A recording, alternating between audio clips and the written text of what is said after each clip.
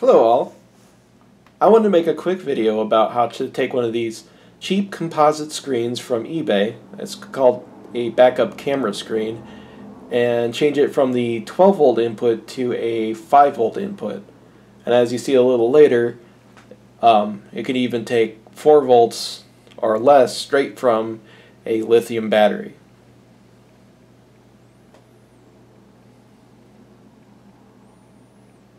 Here I'm just removing the buttons for the menu. We won't be needing those. And here I'm trying to take the wires out of the little sheath that it came in unsuccessfully, so I had to go ahead and shorten it a little bit. There we go.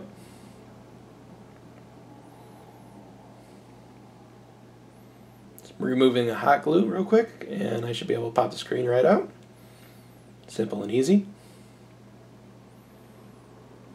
These could be had for about $12 on eBay.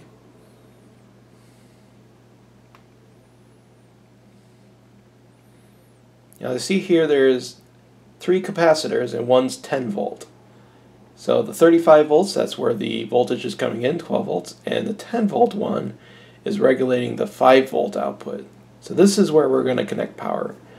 The black side, the black stripe, is negative, and the other side is positive. You see this trace right here? We can connect 5 volts to it and directly power it.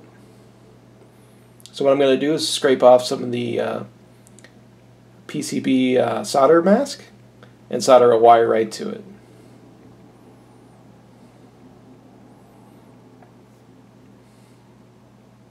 Now you can normally connect to the 10 volt side, or the positive side of the 10 volt capacitor, or you can connect it to either side of the inductor.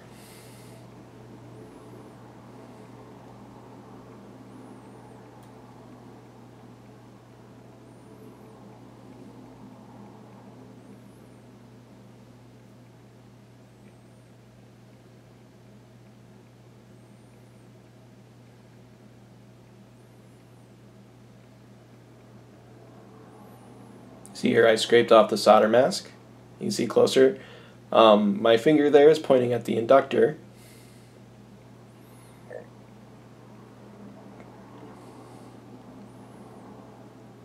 We'll tin this connection.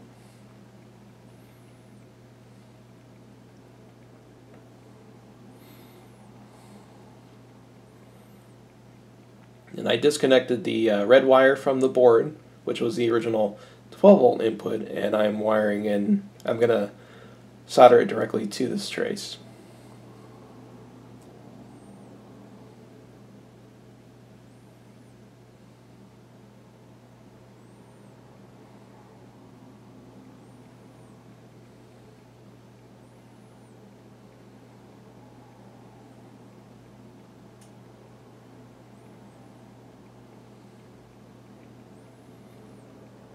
So the colors are black for ground, red for 5 volts input, yellow for video, and white for video 2. I'm going to go ahead and hook this up to my video source, which is a Nintendo running Contra. And for a power source, I just have an 18650 battery. So I'm running it directly off of a lithium battery. I slipped on some plastic just to protect the screen, and we'll see what it looks like here. Now it may look a little fuzzy here, but it looks a lot better in person. And for $12, I'm not really complaining that much. Alright, thanks, and have a good day. Bye.